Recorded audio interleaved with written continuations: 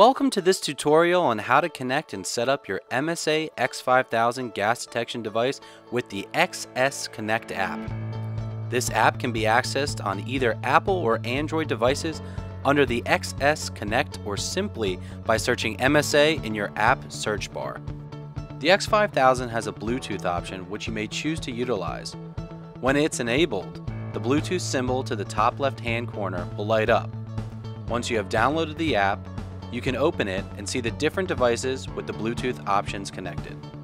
To access the device through the app for the first time, there are several layers of security that need to be cleared and established to prevent any unauthorized users from accessing the device.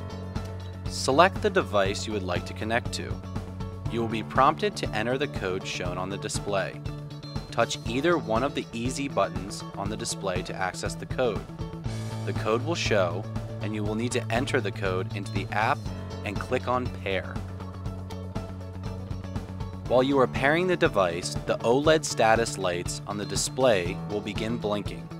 Once you are connected, you can quickly and easily begin setting up and accessing your X5000 parameters. To begin setup, click on the Menu tab in the upper left-hand corner.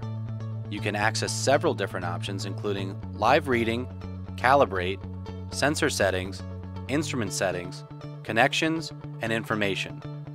For this tutorial, we'll be focusing on the Instrument Settings tab.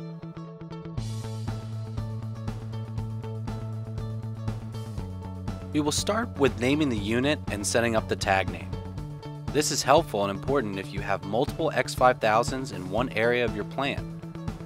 Simply enter what you would like the device to be named and tag information if applicable. Click on Save Changes to save the new name of your X5000 device. The X5000 also allows you to set your preferred default language.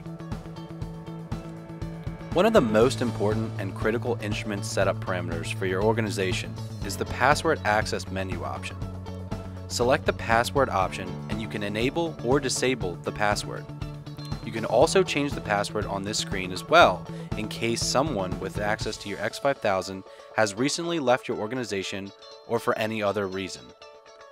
Analog outputs can be set to 3.5 mA, 1.25 mA, or a custom setting if needed. Next, we will explore the min-max average parameter. This can be set up for a user-defined interval. For example, if the interval is set to 24 and the start hour is set to 6, the min-max average value will update every 24 hours at 6 a.m. These values are driven by the date and time of the transmitter. Let's take a look at the relay setup next.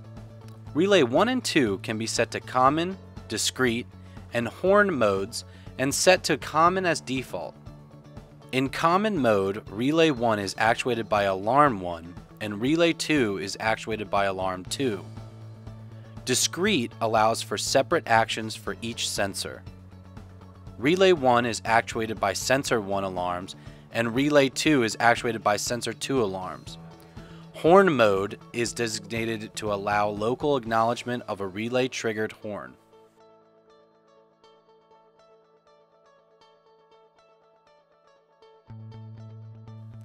Swap delay allows the user a brief window to change an XL sensor without the device going into a fault condition.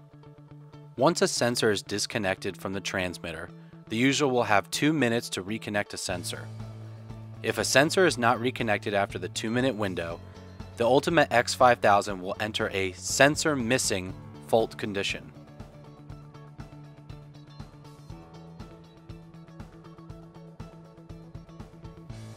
Lastly, the system test function runs through each of the instrument's LED lights to make sure that they are working properly.